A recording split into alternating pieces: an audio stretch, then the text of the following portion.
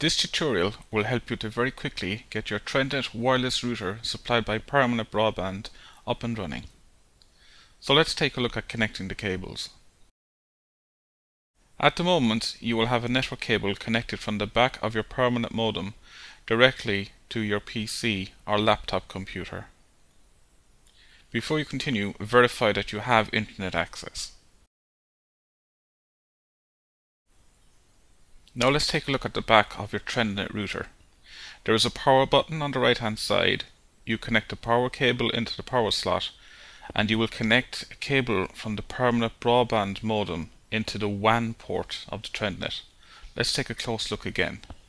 So we have the power button on the right hand side, next we have the power socket, and then we have the WAN port, and then we have 4 other ports where you can connect other computers. So let's connect the power cable to the back of the router and plug the other end into the mains. Next, take the cable that's currently connected into your desktop or laptop computer and plug it into the WAN port of the Trendnet Wireless Router. Take the grey cable that's supplied and plug it into port 1. Now plug the other end of the grey cable supplied into your laptop or desktop computer.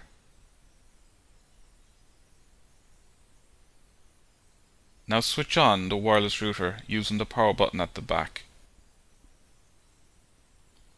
The wireless router will begin its startup sequence.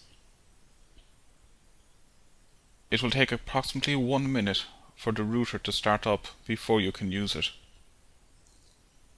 Keep an eye on the lights at the front. First of all, the power light will come on. Next, the status light will come on. The status light will always be flashing. The WAN light will then come on, and this will flash to indicate that there is traffic. And finally, the WLAN light will come on. This will also be flashing to indicate that there is traffic. The router is now ready, and at this point you should verify that you have internet access on your computer. Now let's look at configuring the wireless settings of your new router. Open your internet browser. In the very top in the address bar, type in 192.168.10.1 and press enter. This will bring you to the router login page.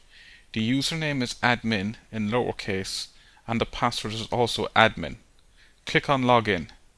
You are now logged on to your wireless router and ready to set it up. Next, we recommend that you reset your wireless router to factory settings. This will probably fix any problems that you have been having with the router. To do this, click on Tools. Next, click on Settings. Then click on Restore under the Restore Factory Settings option and click on OK. Your router will now reset to factory settings and you will be ready to continue after 1 minute. Now we will show you how to give your wireless network a name and also to set up security so that only you are able to use your broadband connection wirelessly. So log on to your router again, the username is admin and the password is also admin, and click on login.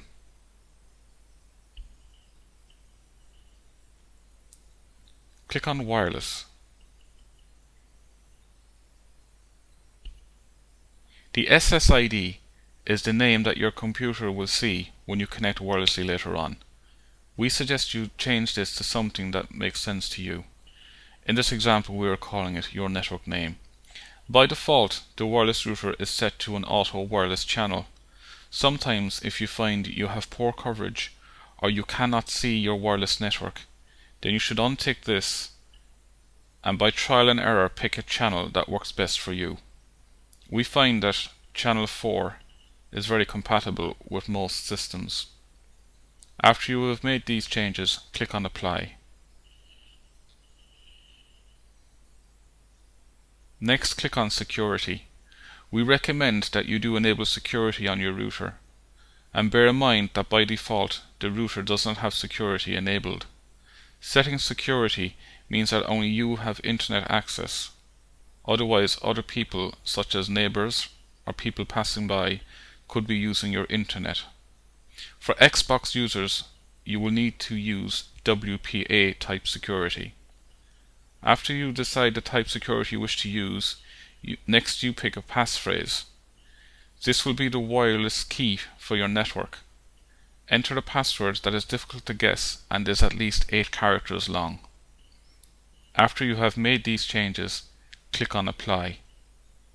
Your wireless router is now set up.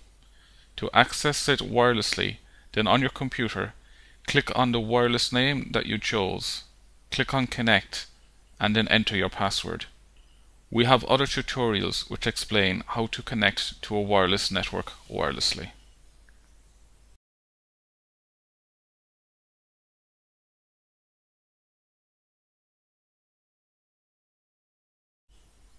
Now we will show you how to enter a static IP address into the router and how to enable NAT Type 2 for gaming. You should only follow these steps if you know what you are doing. So log on to the router using 192.168.10.1, entering the username admin in lowercase and the password is also admin, and click on Login. Click on Main. Next, click on WAN. Under the connection type, select Specify IP. Technical support will have given you these details, so you need to enter the IP address in the IP address section, the subnet mask in the subnet mask section,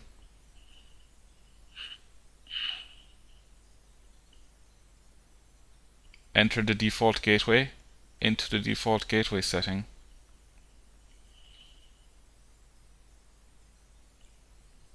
and finally our 2 DNS servers.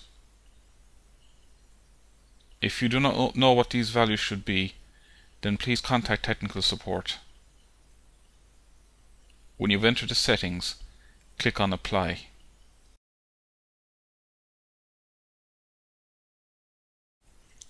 To verify that your IP address has been set correctly, go to the website www.whatismyip.com. The IP address displayed should be the very same IP address that you entered into the router. If you're a gamer, you will need NAT Type 2. To do this, log on to the router and enter 192.168.10.1 into the address bar of your browser. Log on to the router with the username admin and the password is also admin. Click on Login. Next, click on Access and click on DMZ. Now at this point, you will need to know what the IP address of your games console is. Click on DMZ Enable and enter the IP address of your games console. If you are uncertain what your IP address for your games console is, then you need to contact the manufacturer of your device. We also suggest that you give your games console a static IP address of 192.168.10.2.